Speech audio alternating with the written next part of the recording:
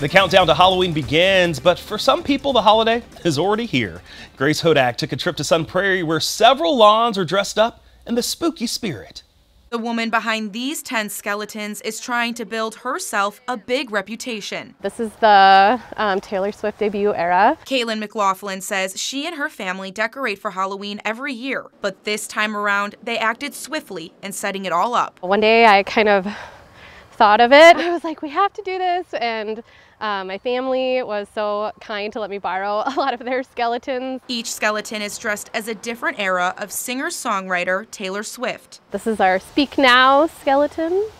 This is our red skeleton. McLaughlin says they started getting everything ready back in August. My husband built all of the frames, and me and my kids painted them one day. In September, I started to collect some of the outfits. I was going around to the thrift shops and looking online, and I was looking in my own closet. Now going viral on social media, McLaughlin says the response has been great. I can't believe it hit 500,000. It's just been a whirlwind. There's been people driving by. If I'm ever out here, people are stopping to take pictures. But McLaughlin isn't alone when it comes to the Halloween spirit.